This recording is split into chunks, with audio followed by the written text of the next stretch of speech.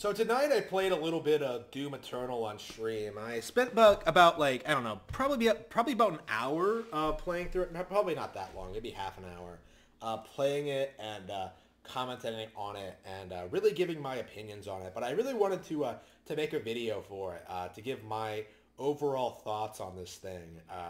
Doom Eternal is a giant piece of shit. Like that's all there is to say about that. It's clearly a lot worse than the 2016 version in every single way. Like the environments are worse, the combats are worse, the combat is worse, the enemies are worse, the storyline is worse. Like everything about the game just feels half-assed and just doesn't flow together very well. Like they added some more acrobatic elements, but they're not very interesting. They don't flow into the gameplay very well. Like they added like a dash. Oh, what does that do? It just they added lame power-ups.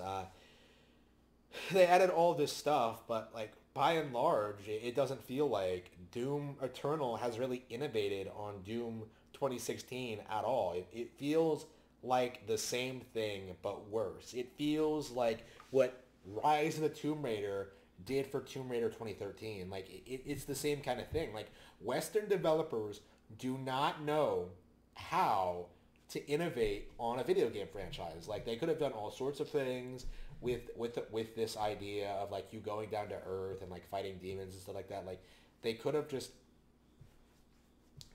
there's so much they could have done, but what they came up with just doesn't work all that well.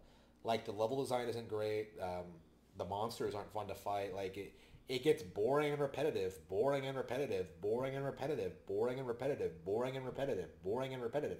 So much so that why exactly would you play it? Like it's the same thing over and over and over and over and over again. And I think it's safe to say that Doom Eternal was a disappointment. I have played the game. It's on Game Pass. I can play it re-download it right now and play it again if I wanted to. But I think as a whole, it's safe to say that Doom Eternal just isn't very good. Like it's not even as good as 2016, which wasn't very good to begin with. But Doom Eternal just feels like a massive downgrade in every single way. People need to acknowledge these things more often.